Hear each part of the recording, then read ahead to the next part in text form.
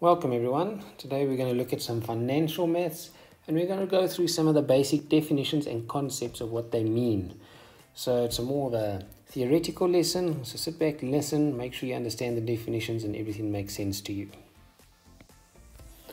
Right, so the first part is we're talking about loans and when we're lending money or borrowing money from a person or an institution. Now this is generally what always happens, or for those that can't afford it or need to take out a loan to buy a house.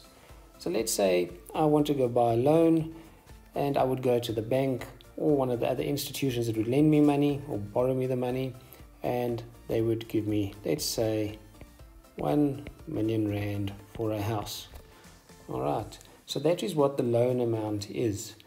But now for that institution to operate, they won't just give me the money and say, well, pay us back 1 million when you get the chance.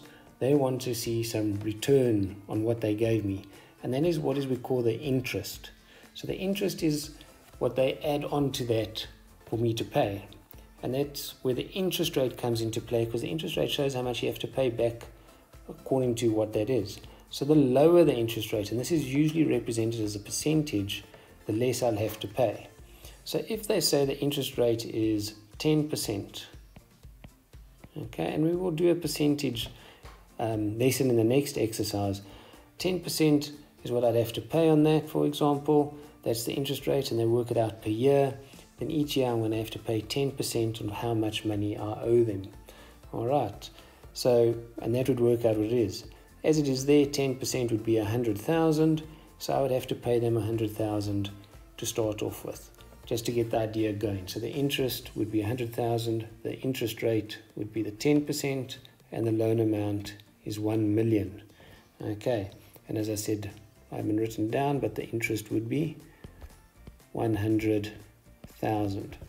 Right, so that's just a very, very basic example. There's obviously more that goes into these, but I want you just to start understanding the concept.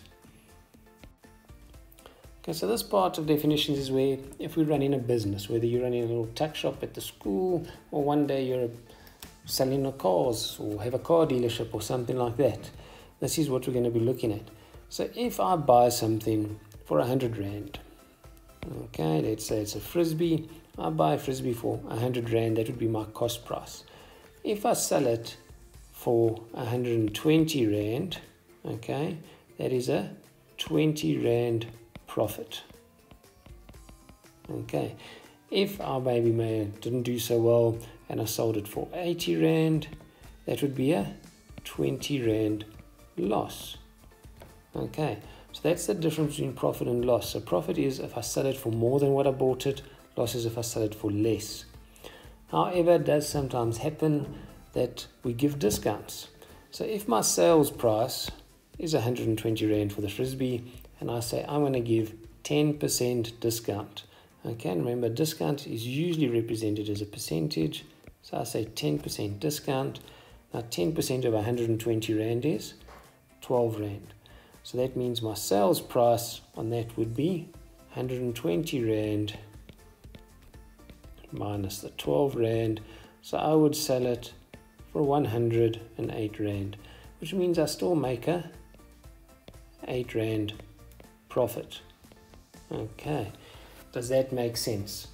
Okay, so you understand you're going to start with a cost price, and anything you sell a bit for more, you're going to make a profit. For less, you're going to make a loss, and then a discount would be on that amount. Okay, right, I hope this made sense. I'll see you in the next lesson. The next lesson we're going to be playing with percentages, just so you understand how percentages work, so you can use this a bit better. All right, good luck.